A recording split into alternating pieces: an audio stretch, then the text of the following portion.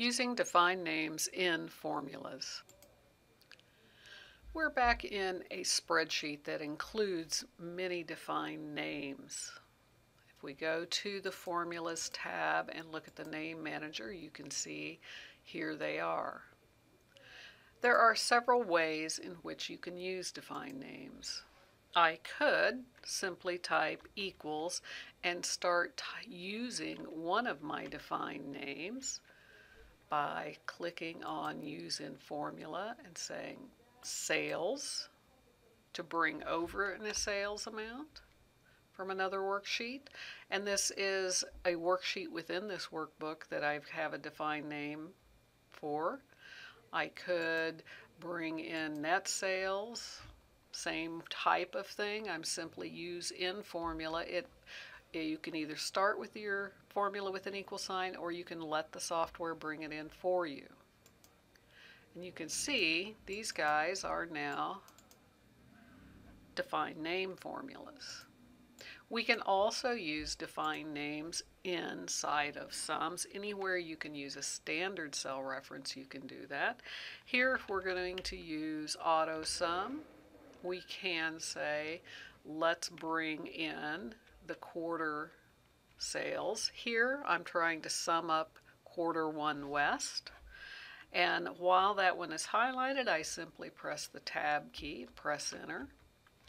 Another way, because I'm going to use AutoSum, I could just double click and it populates it with that same name.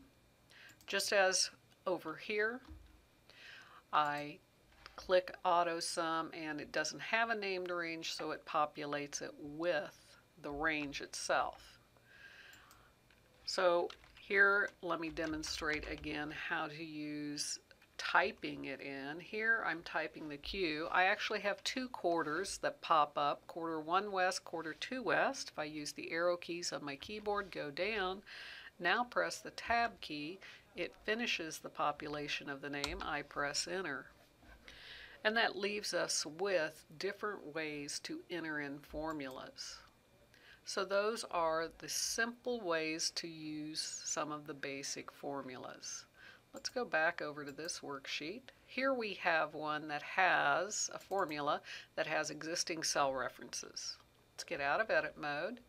And now let's go to define name. I would like to take the names that I've already created and I would like to apply them to my existing formulas.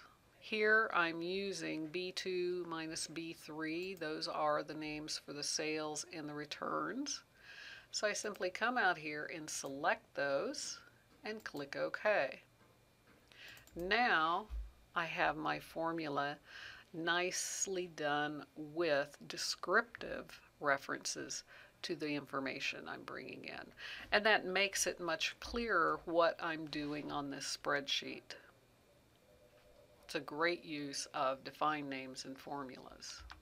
You'll notice that over here I was using a defined name for a range, right? And here I haven't yet named this range, so I could simply name this range now. It's quarter underscore 3 underscore West. And now I can do that same thing here again to replace it in this formula. Go up and define apply names, quarter 3 West, click, and now this formula is going to match the others. And it makes it very descriptive and very obvious what it is that you're doing with your data in this fashion.